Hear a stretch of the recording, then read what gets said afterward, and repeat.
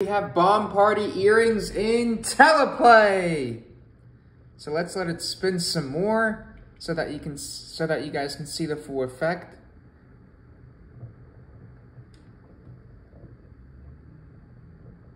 Yeah, I think that looks pretty cool.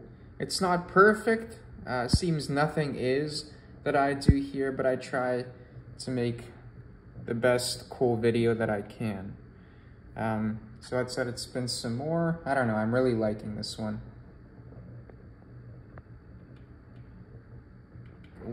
Oftentimes when I make a scene, I'm like, okay, is this good? Because, you know, there's so many different backgrounds and combinations that I can do that I'm never 100% certain, but I feel this one's pretty good. Okay, so let me show you guys what I'm doing. I actually bought this from a Teleplay customer called Terry. Her name is Terry. And she said she was having issues getting everything set up, so I made this video specifically for her. And I'm sure you guys can get something out of it as well, if you have a similar product. So Terry, what I did is I hung up the green blanket on a wall like this. And then, what did I do? Then I have a lighting setup where I have two 100-watt LED daylight bulbs lighting the green screen so that it's evenly lit. So that's 2 bulbs lighting the green screen so that it's nice and evenly lit like this. Then I have 3 60-watt daylight LED bulbs lighting the actual product. And as you can see, I went a little further than what I usually do in product shoots, and I put the bomb party earrings on top of 4 cubes on top of a rotating display stand.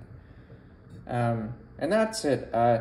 You don't really need to have something as complicated as this, but I like it because it has a nice floating effect.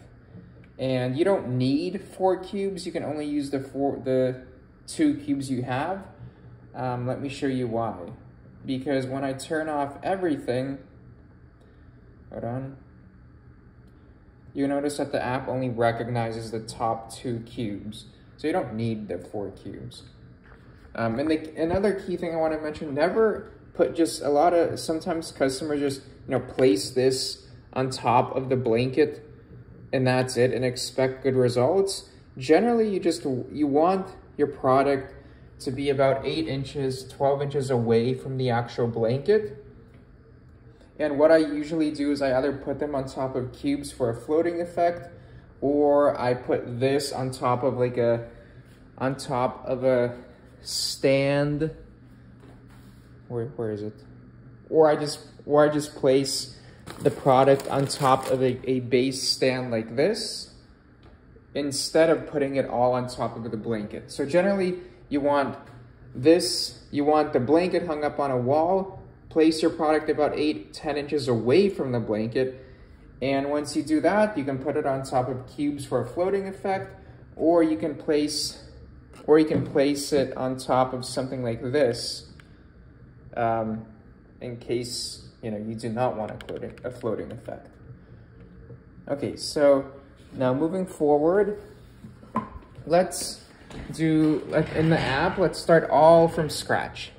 So the first thing you want to do is to, once you open the app, number 1, make sure you enter your email address so that all of the paid content is unlocked. So see, all the paid content is now free and unlocked.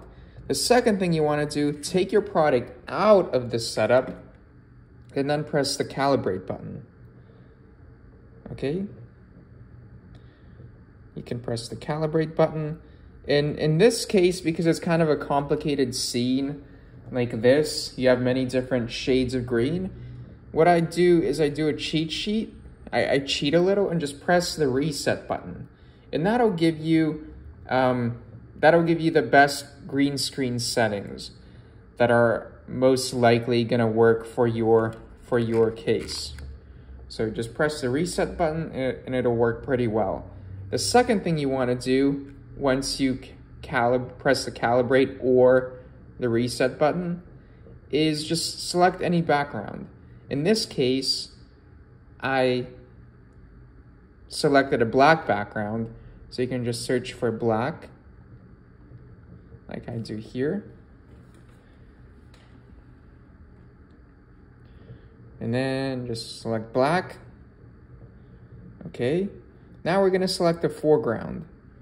And what did we do? I believe we did, if you search for fairy dust ball here, you'll see the effect I used, the same one. So fairy dust.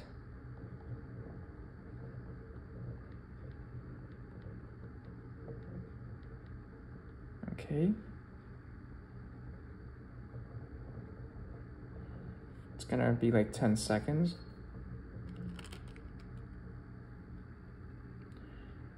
Okay. Now you can resize it however you want. And now just place your product back in. And that's it. And if you want to give your product a little bit more realism in this case, what you can do is go to settings, click on green screen, then select spill suppression enabled. Make sure it's set to green spill because we're using a green screen. And now adjust this so that it looks more natural. And what this does is it removes any green halo, which happens when you're using a green screen. And then just take this away, resize the foreground effect, and that's it. So Terry, I'm here for you. Let me know if you have any questions. And that's it. I'm here for you.